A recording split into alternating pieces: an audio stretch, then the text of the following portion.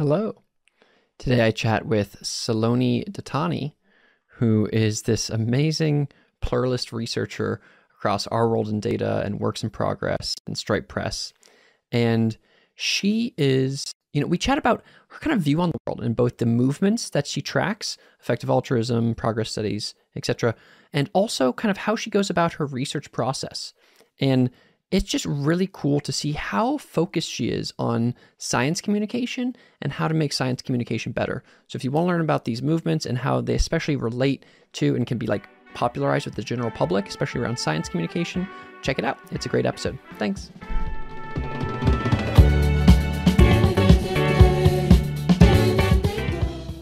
Hello, fellow pluralists. I'm Reese, the co-founder of Root, and welcome to The Reese Show.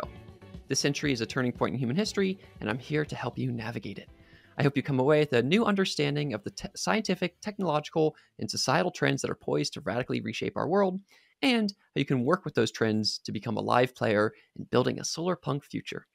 And today, I'm excited to chat with a live player who is building a solar punk future right now, Saloni Dattani.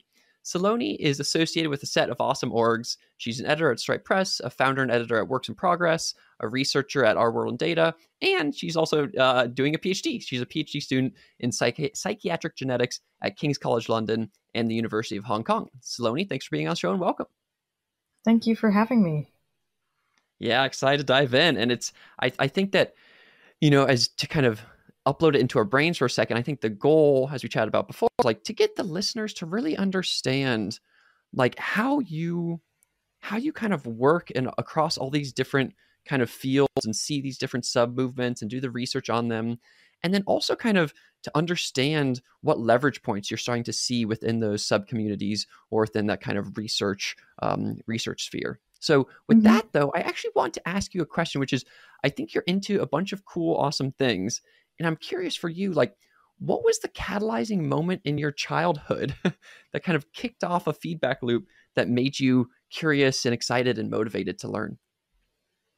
That's a great question. I think there isn't probably a single moment, but I think when I was at school, I realized I just enjoyed everything I was studying. So I enjoyed history, French, economics, geography, English, science, whatever. And I had no idea what I wanted to do for a career.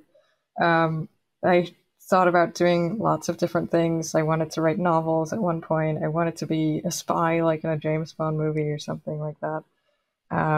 Eventually, I kind of settled on biology just because it was so expansive. And I thought, there's no way I'm going to get bored of learning about this. And there's just so much out there that I won't have to pick a particular topic until much later. So I guess I kind of left my options open. And even though I did kind of go into a very specific field from there, I've still been interested in lots of different things, even in the meantime. And that's, I guess, just stayed with me. So I just enjoy doing lots of different things and seeing the connections between them. I love that. Yeah, I think it's cool that you like had this experience in school where you're like, oh man, I love this and I love this. I love French. I love whatever. And then and it's cool that even when you love all those things, you can both pick a field, biology, and then pick a super subfield, psychiatric genetics, right, and go deep on that while also still thinking about works in progress and progress studies and all that. So, but I'm going to push you a bit on this though. Like, can you think of like, go deeper into your, it doesn't need to be a full therapy session, but like deeper in your childhood, like what, when you were 10 or when you were like, what was were you always just this curious about the world, or was it your parents somehow, or was like a teacher? Well, yeah. I would say it was that I enjoyed reading books. I enjoyed kind of things from school. I wasn't very good at sports, and I thought school seems like something I'm good at. I like reading, and I just pick out anything from the library and just kind of sit and read on the bus, at dinner. It was quite rude, I think, to read like when I was sitting at the dinner table with my parents. Various things like that. And I'd read books like there was this Horrible Sciences book. I don't know if you've read that series. It's kind of like Horrible Histories, but the science version.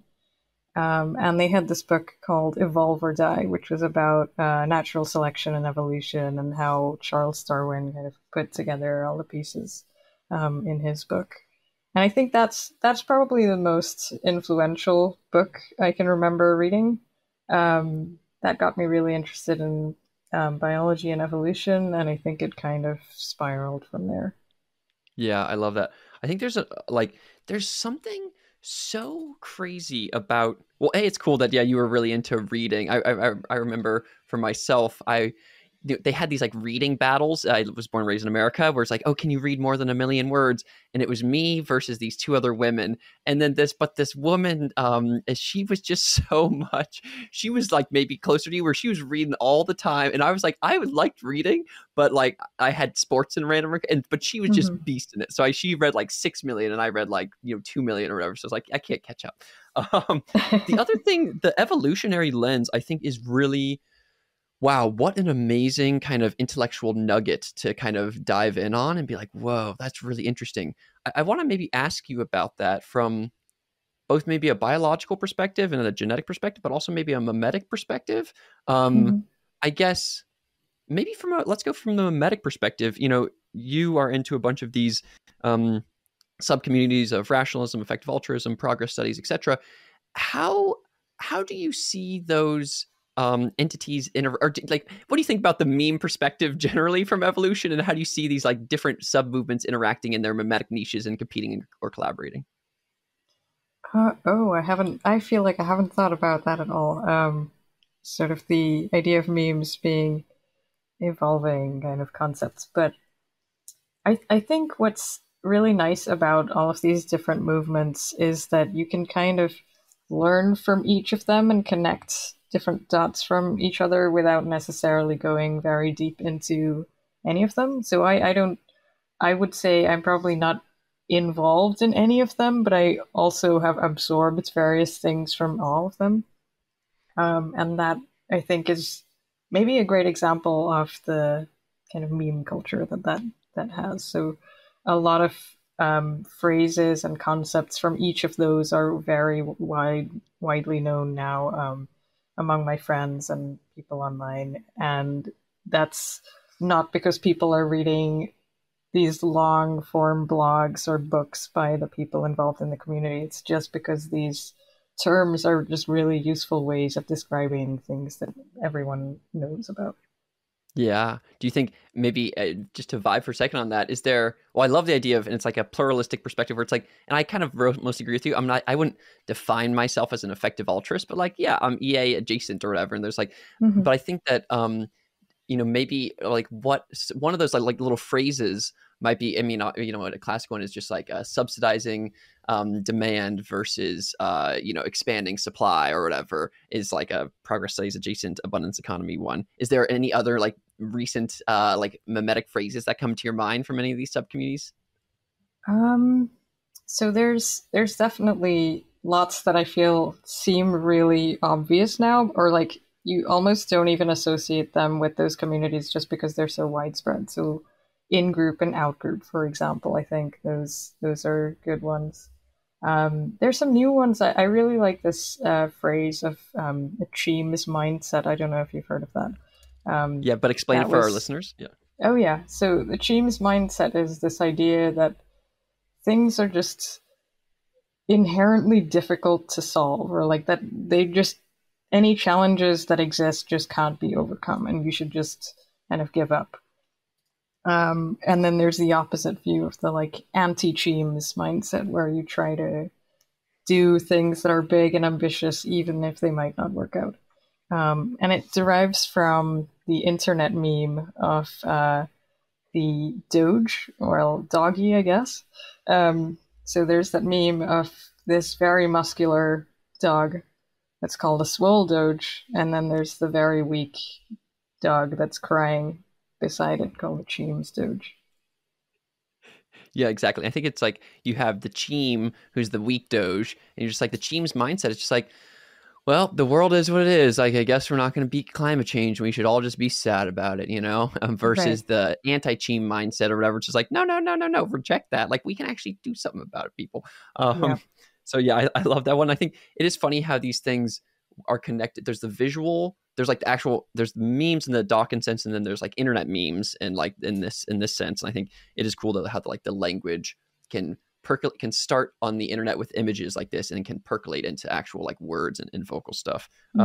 Yeah, it's interesting too, because I've been doing some like, I don't know, mimetic analysis of these internet memes, and there are a couple memes that all take the form of this the like Cheem Doge thing, where it's like the strong versus weak versions of stuff. There's also the bell curve one, where you have like the total unwoke person, the like middle person, and then like the super woke person, and the total unwoke plus the super woke are like, they come to the same thing of like learning is good or something. I don't know, so that's kind of interesting. Do you want to tell us more away from these like mimetic groups and towards maybe some of the specific things that you're working on? I guess the first thing I want to check in is, you do all this amazing writing and editing and curation, but you also just started your own newsletter. Tell us what's the deal with it?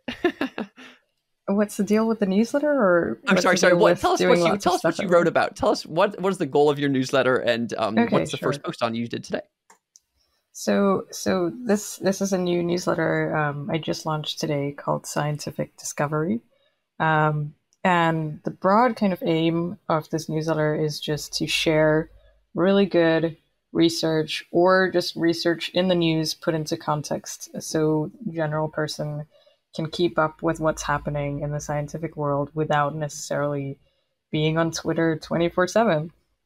I think like there's so much going on that people don't really hear about, and there's also lots of I think often things that do come up in the news tend to be flashy or hyped up studies that are not very good quality, and I kind of want to reverse that trend of not exactly criticizing papers or just sort of sharing why some studies are bad, but I want to share research that's actually good, or just put things in context so that people understand that there's lots of great stuff going on out there.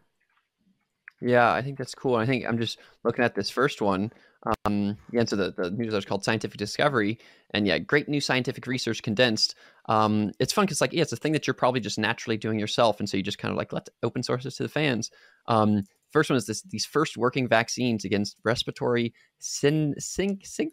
How do you say that? Second word. It's respiratory syncytial virus. Syncytial virus. Okay. And I guess we have a new vaccine against it. Is that true? Against RSV? It's amazing. So respiratory syncytial virus, or RSV, is a virus that causes respiratory disease, usually in infants and the elderly.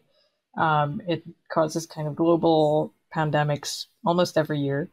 And it's very devastating in many poor countries. It causes, I think, 6% of childhood deaths worldwide. And in the US, childhood deaths from respiratory diseases worldwide. And in the US, it causes half of childhood hospitalizations. And the reason for that difference is that in the US, a lot of the other diseases that are preventable are much less common, whereas RSV has not been preventable for a very, very long time. So people have been looking for a vaccine for this disease for decades, since around the 60s. And it's just been very difficult to find one that actually works. Some of the earlier ones kind of didn't work, and they also made things worse in trials. So what happened was these older vaccines would make people more susceptible to the disease when they actually got infected. And these new studies have the opposite finding, where these new vaccines are like very effective. And the reason for that is something that I describe in my newsletter. I don't know if I should just leave that as a mystery for people to read about or describe it here. Let's know. I would love to hear it. What was the secret? So the secret is also a secret with the COVID-19 vaccines. So what happens with this virus is that it has proteins on its shell, and these proteins they fuse with your body's cells and then allow the virus to enter your cells. But when they fuse with your cells, they then change their shape. And that means that if you design a vaccine, you have to pick the right shape to use. So if you pick the shape that those proteins have before they enter cells, that means that your body will learn how this virus looks before it enters cells and will be able to block it much better. But until now, it was very difficult for researchers to know what that pre-fusion version of the protein looked like, and it was difficult for them to know how to create a vaccine that looked like that pre-fusion version. So there's been new research in the last 7 or 8 years that has figured out what that pre-fusion protein looks like and then how to recreate it in a lab. And that's led to several vaccine manufacturers using that kind of vaccine in their own formulations. And so we now have one vaccine that's kind of shown efficacy in phase 3 trials by GSK, and then there are a few more that are coming that seem to be effective in earlier trials as well. Cool. Yeah, so it's like, I guess it's interesting that RSV is 50% of respiratory or of all childhood hospitalizations in the US, and then 6% of respiratory deaths in the world, because other folks in the world are dying from stuff like malaria and diarrhea and things like that.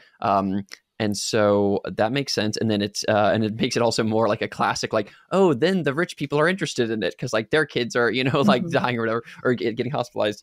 And then for this one specifically, it's like, okay, cool. They have found this protein and they can now do a better job of understanding what it looks like before it actually attacks us or whatever. Yeah. Okay. My very weak version of your synthesis, No, but that's exactly right. And it's an amazing thing because, so as I said, the same thing was really important with the COVID-19 vaccine. So COVID-19 also has a spike protein, which looks different before and after it enters your cells.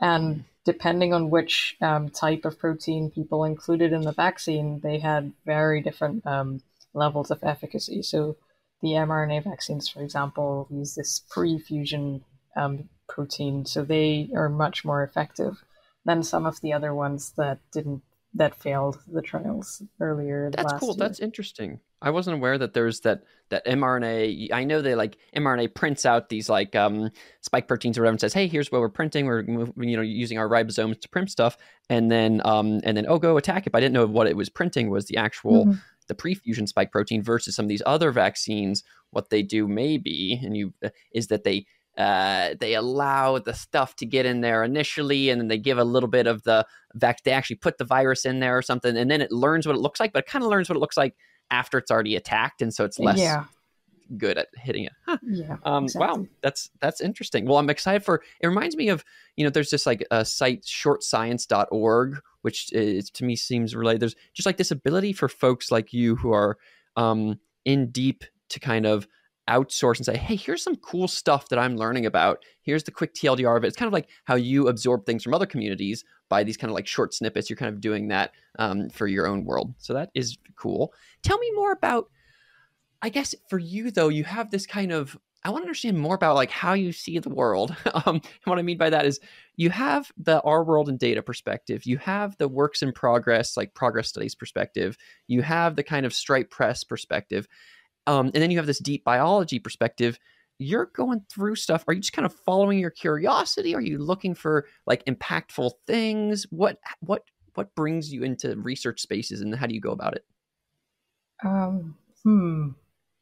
Also a great question. So I think I have no idea how to answer that, but I will say that I had no like ambition to go into any of these things in particular, and they kind of just happened. So, for example, Works in Progress was just this thing that I discussed with my friend Sam Bowman. We both had different interests or like different motivations to start the magazine.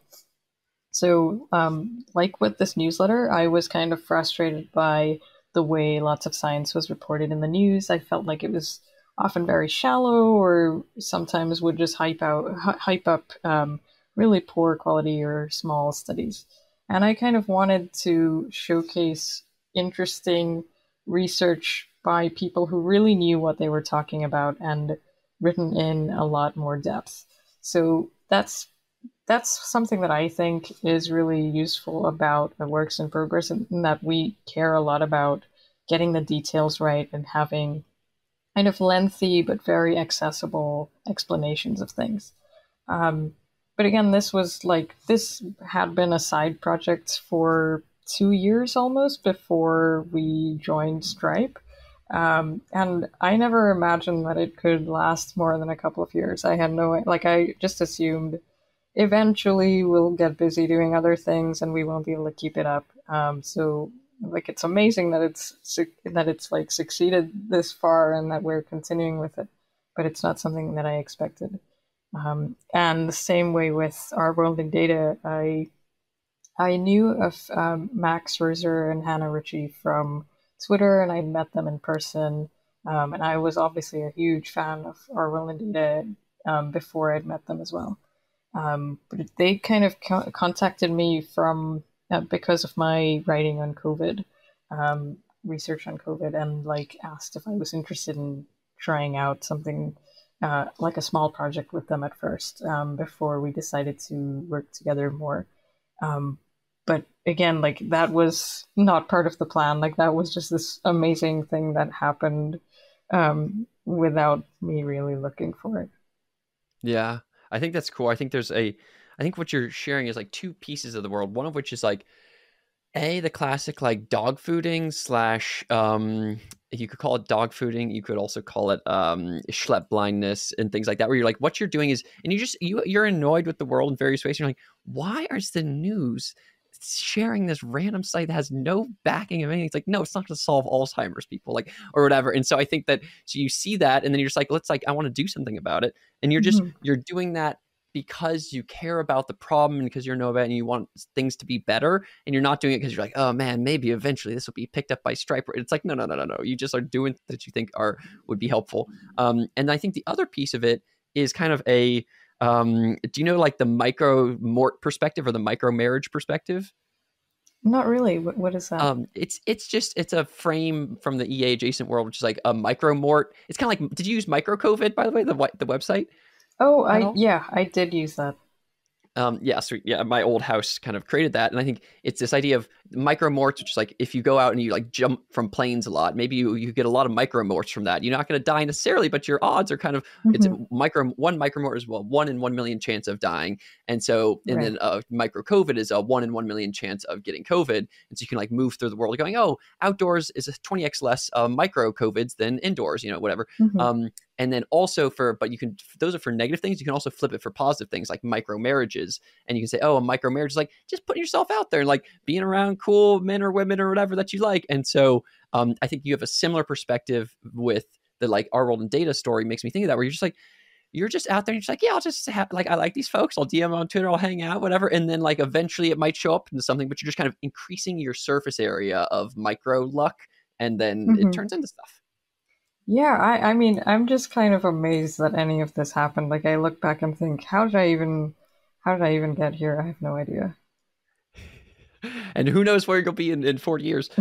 So I want to ask a question about, so I think there's an interesting piece on, I don't know, like, well, one thing, I guess there's two things I want to ask about here. One of them is on the, like, you're being frustrated with the way that society talks about science generally. And I'm reminded of like, a recent, or like 6 months ago, maybe a piece on Alzheimer's, and there were these 2 new Alzheimer's drugs that are coming out, or blah. I was like, oh, this is so exciting. But I didn't really know if they were actually, because I'm not really deep in that world. And so what I did is I just went to, and luckily I just went to Derek Lowe. Do you know Derek Lowe? Oh, yeah. I went to Derek Lowe's site, and he wrote an amazing thing about him. He said, look, here's these couple new studies. Here's what's actually happening.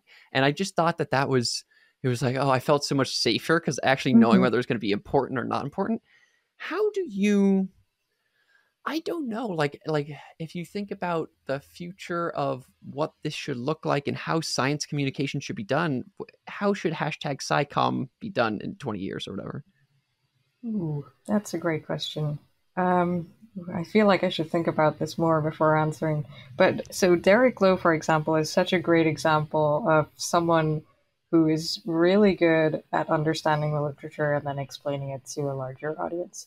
And I think there are lots of science journalists and writers who do that very well as well, but it's rare to find them, and it's also hard when you're just bombarded with lots of stuff in the news that doesn't come from just these high quality sources. So I really like Stat News, for example, and I think maybe one of the um, key things is having people who write for these outlets have some knowledge of statistics and like how research is actually conducted.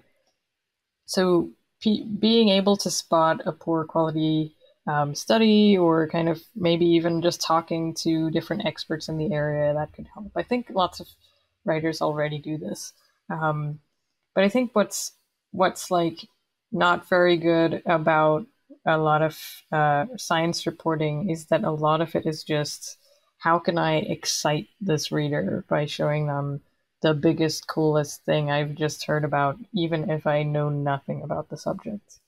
And that seems very dangerous to me. So I like with this newsletter, for example, I'm very reluctant to write about topics that I don't know very much about.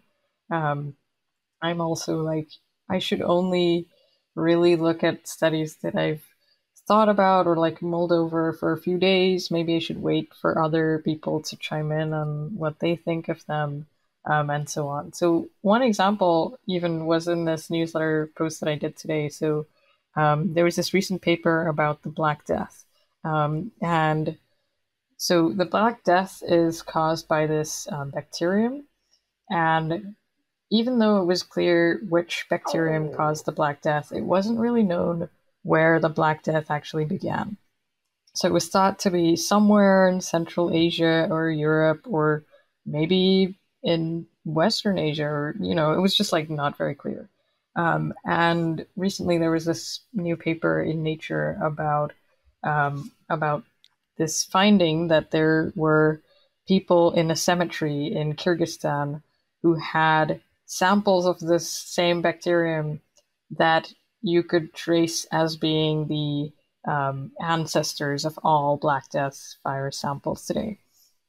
And I was like, that seems pretty cool. Like, what a great finding, like to finally hone in on that. And then it turns out that it's actually not very clear. So, like, this sample that they found, it was just a few people from these two cemeteries. They didn't really use like high quality genetic sequencing to look at this analysis, and so on. And so it's like, even though it's published in Nature and it seems like a really cool finding, and it seems kind of intuitive that like, okay, this seems to have started here just a few years before the Black Death, that kind of makes sense. It just wasn't reported very well in the news, and it's really hard to get that right when you're doing kind of reports on very recent studies. So, like, I'm like, if I get something wrong, I really want people to make sure that I know about that so that I don't misinform other people. But it's really hard to get the balance right between sharing stuff that's interesting, sharing stuff that's in the news, and also being very careful about what you're saying. Yeah, that's interesting. I think that I think in part of what you're saying, well, I do think, I mean, if you imagine, I do think from an anti-Cheems mindset, I do think that if we imagine the world in 2040, it can actually be a happy world where the studies that are shared with the general public are things that have gone through a friction adjacent kind of scientific method thing where you have the study gets put out, and back in the day, you should just be like, oh, it's in Nature. Okay. Then Mm-hmm. therefore you can put it in whatever. And I don't know that much about the peer review process and Nature and all this stuff, but I think there's that, but then there's the distributed peer review where it's like, oh, there's this amazing critical, I'm looking at your article now, there's an amazing critical Twitter thread that is saying, hey, yes, but also blah, blah, blah, blah, blah. And so I think you can imagine a thing that gets baked over here, and then it eventually goes out into the world. And then over the course of, I don't know, 3 months and people kind of vibing on it in these like a sub niche community, then it can Mm-hmm. actually say, okay, this thing actually does get is allowed to be shared with the public in this way. And the way it should be shared likely is, and I'm thinking about like 538 and ABC, how they have a collaboration. I think that's good because you just get Nate Silver to come on sometimes and be like, hey, people, it's a 30% chance that Trump gets elected because blah, blah, blah. And we actually have the statistics to back it up. And so I'm imagining someone like Derek Lowe. It's like when the orgs, the mass media folks, that they are only quote unquote allowed to, I don't know, there's something about teachers here and like teacher influencers and being like, it's okay for us to use Derek Lowe and there's probably 100 other people maybe like that, but like we shouldn't necessarily use the next 1,000 because like there's these amazing teachers. And so let's just like pull stuff from them and then share that with the people. What do you think about that? Like, is that, I honestly learned so much from people on Twitter and people like bloggers who are scientists and so on. Like, there's also this recent, there's this website called virological.org, and they have like lots of interesting research published on various like infectious diseases and viruses and stuff like that. And it's not like a publication, but it's only really used by experts in the field. And all of the recent stuff on like monkeypox, for example, lots of research on COVID was published there first, and it was like experts talking to each other in public on this blog where you could see how they were critical about each other's findings, but kind of just made suggestions of like, this doesn't really make sense. Are you sure you did this analysis correctly? And it was this kind of like live process, whereas a lot of scientific publication is not like that at all. So we'll have like people doing research on their own for a year, maybe 2 years, and then they go through a peer review process where like 2 or 3 other scientists see it, decide whether it should be published, and then it gets published, and then it's like the final word on the topic, which is so bizarre. And I appreciate this other version of things so much more, just to see people, to see experts discussing things in real time and then coming to a conclusion about it. Yeah, I love it. And it looks like that site, I went to virological.org. It's just a discourse server, it's just like, it's a discourse forum, just kind of like ETH.research, which is where people talk about ETH, Ethereum stuff. And it's just like, and then they have up here in January of 2020, they're sequencing the SARS, in CoV-19 genomes, and they had a long discussion there in a serious way before it was getting out into the public. And so, yeah, things like that seem like a great home, a great shelling point for these folks. Yeah. Do you think it kind of blows my mind? Sorry, just to interrupt. Like, it just really blows my mind that like these people also exist in real life and like on Twitter. So, for example, the first genome sequence of the SARS-CoV-2 virus was posted on this blog.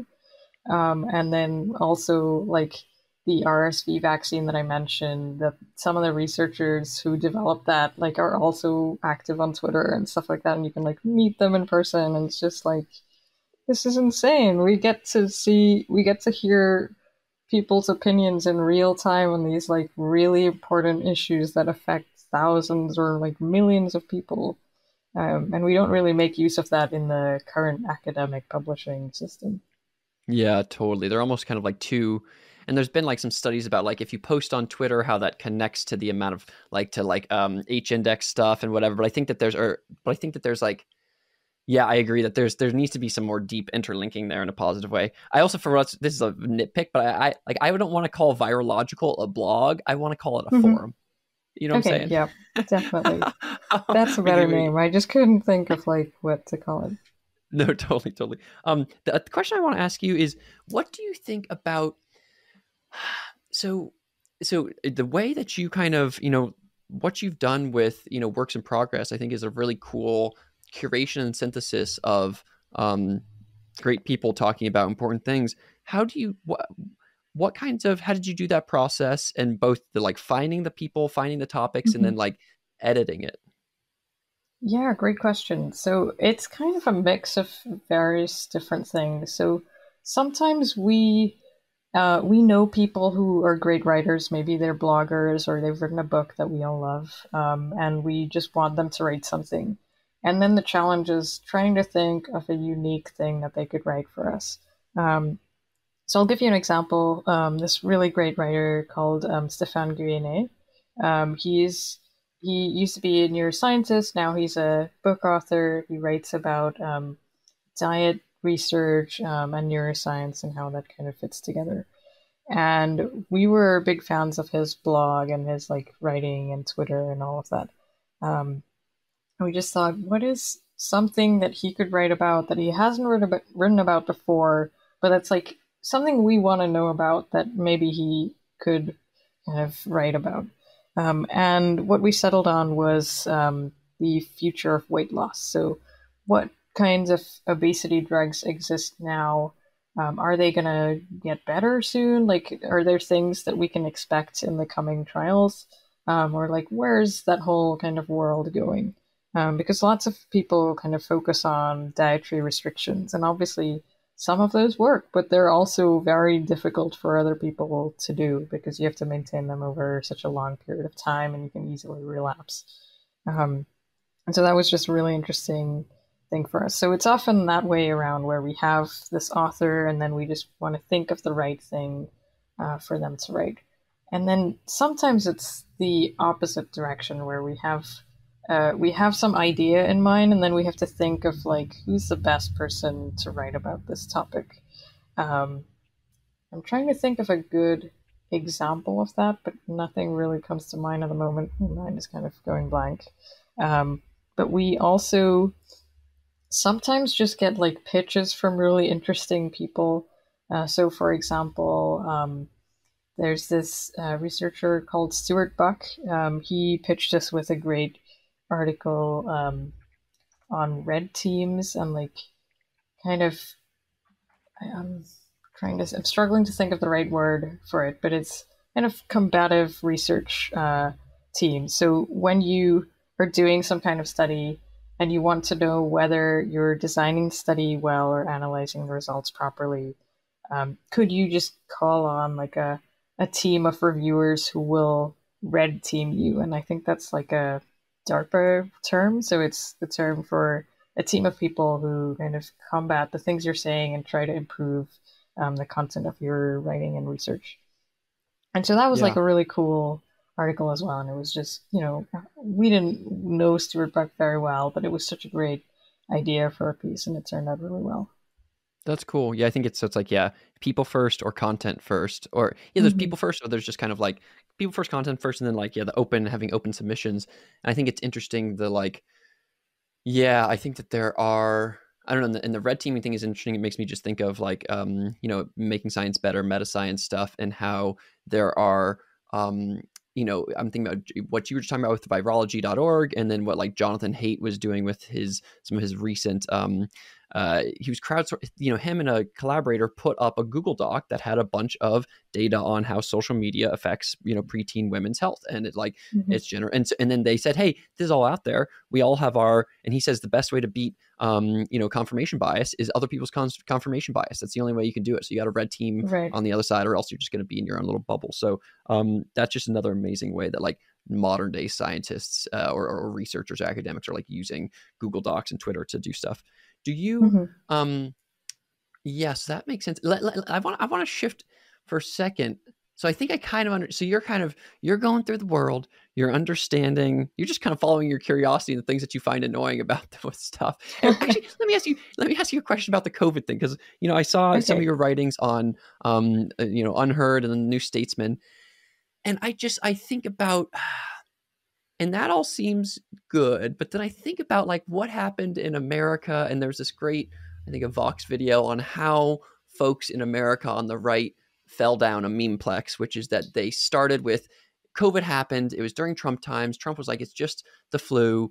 And that kind of just the flu thing and then we did take a lot of aggressive Mm-hmm. precautions or whatever. And so then people are like, it's overblown. And once you kind of place your little foot in the ground there and say, oh, it's just the flu, it's a little bit overblown.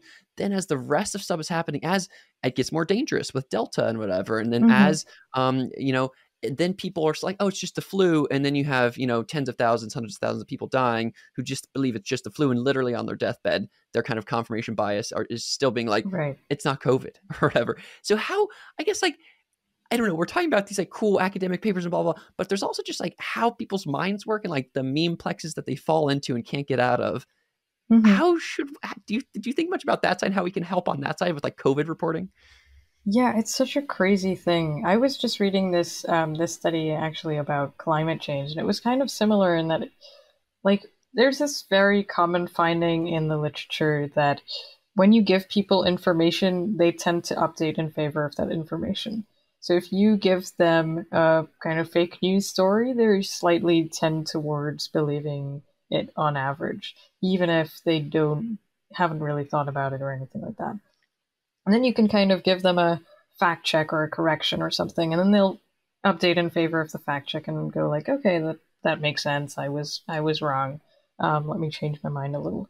And I think that's kind of what's happening with lots of COVID stuff as well. So the more information you give to people, it's kind of just a matter of what they're hearing. So if you give people the right information, they'll update in favor of the right information on average. But if they're just on Fox News all the time and hearing these crazy stories about, I don't know, vaccines causing millions of deaths, then they might update in favor of that because that's the thing that's the thing they've just been hearing about. And when you're not like deep into the literature, you don't have time. I mean, no one really has the time to just be on Twitter all the time. Um, and it's just hard to keep up with all the latest stuff, especially when it contradicts with each other, and you just don't know how to fit things together, especially if you're outside the field. So it's not. I think that's not an excuse, but it's also not that surprising that people will kind of go in that direction because that's what they're hearing about. Yeah. I think, and that's, I mean, well, that's an interesting study that if you get a little bit of info, you update towards it. But I feel like I've also heard the opposite, which is like that people, especially when you fall deep enough down a meme plex, like the folks who are waiting for a UFO, they're in a cult, the UFO is supposed to show up tomorrow, today, it doesn't show up. And then what they'll still do is be like, you know what? It's going to show up tomorrow. Or like there's, they have like some kind of reasoning where they're like, oh, the Mayan calendar, no, the number was wrong in 100 years, it's going to happen. So I think so I kind of hear what you're saying, but I also feel like once you're deep down the rabbit hole enough, it's like you see anything else as a threat and so you don't accept it. And I guess the thing that maybe I don't know if I push you on or something is like, I think that like, I didn't actually go that deep on like your COVID reporting, but I think the stuff that you're doing is good and it's for a certain audience, which are these people who are kind of like extremely online Twitter folks or whatever. But then I don't know, thinking about how these things, back to the SciComm perspective and like like, how did we mess up COVID reporting as a people's, and how could we actually make that information ecosystem better for them?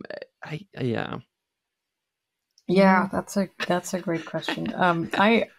This is a very embarrassing now, but I used to be very into the like libertarian movement, and it was like I would kind of feel the same way as these like UFO cult people, which is not to say libertarians are like UFO cult people. But I would sort of think that like anything that contradicted my worldview or like how I saw these pieces fitting together would mean that I'd have to let go of the whole thing altogether. And I was like, I would see that as a threat. So I'd see some new research and I'd be like, that can't be right, because if that's right, then this other thing is also wrong that I believe, and then I'd have to change my mind on that as well. And maybe I just don't want to do that, and maybe I just don't believe it, and there's something wrong with that study. And yeah, and I think it took a while, but I eventually decided to just kind of let go and see where the research took me, and not just kind of hold on to these values or principles of like how things fit together necessarily. And I think that's probably quite important, just to realize that like things are really complicated. There's no necessary reason that they'll all fit together in a certain way. And if you're in a UFO cult and you don't see this UFO landing the next day, that doesn't mean you have to give up your whole belief in aliens forever. But maybe it means that the person who told you the UFOs were going to come tomorrow was wrong. Yeah, And that's I love that. like I think the way to start getting out of that, I think. Totally. Yeah, I mean, yeah, and I think it makes me think of like deprogramming generally and Megan Phelps and the Westboro Baptist Church and how, and I think that and that's the way you get people out is not necessarily by shaming them, but providing them like an exit that is actually slightly positive, you know? And so, and this is kind of like the Putin, oh, do you want to like give Putin, yeah, like having people have an exit ramp, I think is helpful. And I think it's also just makes me think it's one of the most crucial things that we could teach all our kids is just like pluralism and the scout mindset and to like, I don't know, Hmm. keep your identity small or some combination of those things where you're just like, hey, it's okay if something comes in and it changes the way you see the world. And like you were maybe more of a libertarian and now you kind of make, yeah, okay, government can be okay sometimes and that's okay. You know, and Yeah. so yeah, that seems powerful. I guess as we got like roughly 5 more minutes left and I want to ask you, Saloni, well, is there anything that we covered or is there anything that we didn't cover that you especially want to talk about? Hmm. Um, well, maybe my stuff for our World in Data. Yeah. So it's really exciting that, like, I mean, again, amazing that I'm even working there. It's very confusing that this has all happened. You Um, deserve it, Saloni. You deserve it. You deserve it. I believe in you. You deserve it. so I've gradually been finding throughout the last few years that I just really enjoy learning about infectious diseases. And so I think part of the reason for that is when I was doing my undergrad degree, I found that kind of stuff fascinating, but I also studying biomedical science, for example, meant that like I started to understand a lot of the terminology that other people didn't. And even as I continued into genetics specifically, like I just kept, I was still able to like keep in touch with all the the terms and the jargon and all of that, and that meant reading the literature is a lot easier. And so when COVID struck, it was just so much easier for me to catch on to the literature than it was for people who were in other fields or like economists or social sciences or whatever. Um, and that meant that like I had this weird position of having friends in lots of different fields, but then also being one of the few people that they knew who could understand the literature. What's And I happening just with really COVID right now, enjoyed Saloni? Yeah. and I just really enjoyed like kind of explaining these things that other experts were talking about to a kind of general audience. Um, and the same is true of like various other infectious diseases. So I've been reading lots of stuff about guinea worm disease, which is super fascinating. Just to summarize, it's this disease called that's caused by a parasitic worm called guinea worm, and right now it's found in 4 countries in Africa, but it used to be common in South Asia and parts of Central Asia as well. And it's this like debilitating disease that is very disgusting and like shocking to actually think about. So it's this worm that lays eggs in ponds and lakes and things like that. And so if you don't have access to drink like tap water or drinking water sources, you might decide you're super thirsty and you drink from a stagnant pond. And these ponds are contaminated with the eggs of these worms. And so when you drink that water, these eggs get into your stomach and small intestines, and they kind of crawl through those organs and start growing into worms. And the worms just keep growing from there and like travel around your body. And they travel around your bones and joints. And you can imagine that like a worm growing in these joints actually really affects your normal functioning. So in some people, it causes arthritic conditions, and some people, it just causes a lot of pain. And for about a year, these worms just keep growing until they eventually emerge from your skin and then slowly come out of your skin. And then you feel so much pain from this emergence of this worm that you get this blister, and you want to treat or you want to like relieve the pain from the blister, and so you might take a dip in the nearest pond or lake, and that lets the worms release their eggs again, and the whole cycle restarts. So it's this shocking and devastating disease that's that's been around for maybe thousands of years, and it's on the verge of being eradicated worldwide, which is really cool. And so I've been reading about that, which is very exciting. That's awesome. Well, thank you for, I mean, in some ways I regret that I ever asked you the question, and like, and then I Googled guinea worm disease, and now I'm looking at the Google images of all these worms coming out of people's, legs. But it is that's it. I mean, that's interesting. It's interesting to hear how the cycle repeats, and it's cool that you have this kind of like a funny word for it might be fetish, like for infectious diseases. How does this work? And blah blah blah. Like, it reminds me of my mom, who used to organize medical conferences, and one of them that she would do is the genetics conference, and they would have this they called it, I forget what they called it, but diagnostic dilemmas, and it would bring all these folks it would bring all these geneticists, and they'd liquor them up on like a Friday night, like the last night of the event or whatever, and they'd bring them all in this room, and then people would come up and show these really weird and I went to one of them, and they'd show like their issues that they were having, and so they're like, hey, here's this person, they have 3 feet, and like, here's what we looked at. We looked at this, we looked at the other thing, and the crowd is kind of like hooping. I don't know, but they're also treating it as like a very interesting, like, because they're all scientists. Like, oh, did you try out this, or have you, sequenced their exome, and blah blah blah blah. And so it was a really interesting thing. Your perspective slightly reminds me of that. So as a wrap, I want to ask. Let's do 3 quick overrated, underrated. The first one is, do you think meta science, and no more than 15 seconds on each other, do you think meta science is overrated or underrated? Ooh. I think it's very underrated by the public. Among my friends, I feel like it's slightly overrated.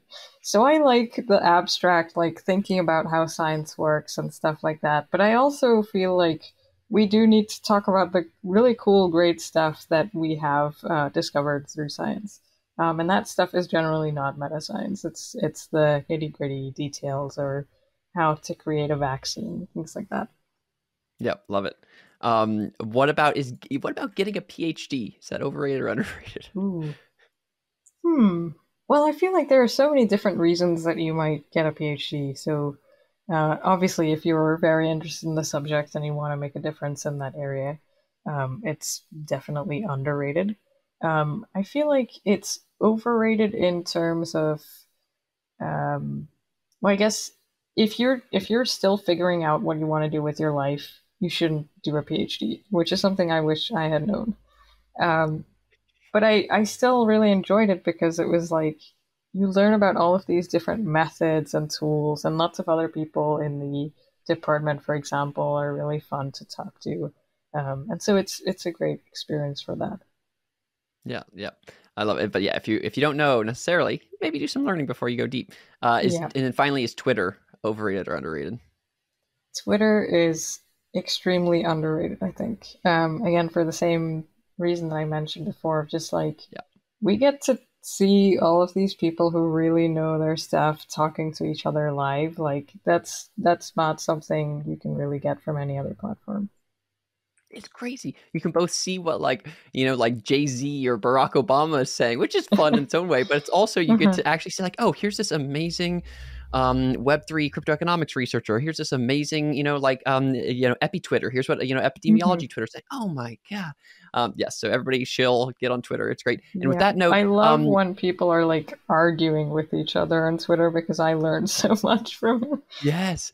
And it's just these random, really important people arguing in like the replies of something where they're like, hey, but I think this, and you think, oh, I misunderstood you here, whatever. So yeah, that's great. So as we wrap here, if you want to check out Saloni's stuff, she is on Twitter at Salonium, Saloni, Saloni, her name, and then Salonium. And then you can also go to Our World in Data if you want to learn about our world and data. Check out Works in Progress magazine, worksinprogress.co, and then check out her new Substack, which looks awesome as well. And it's her pinned tweet on her Twitter. Any final things you want to say, Saloni? Ooh, not at all. I guess have a good weekend or week whenever this gets published.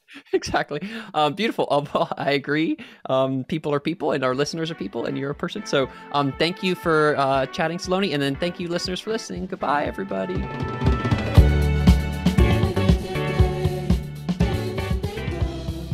Thanks so much for listening today. If you like the show, please give us a 5-star podcast review or subscribe on YouTube. And if you'd like to chat about this episode with a community of amazing, smart, ambitious, divergent people, come on by and join our Discord. You can find it at root.co. That's ROOTE.co. And then finally, if you'd like to contribute to these ideas being shared more widely in society, you can support the podcast production team at patreon.com/Rhys Lindmark. That's patreon.com/RHYSLINDMARK. Thanks, and see you here for the next episode. Bye.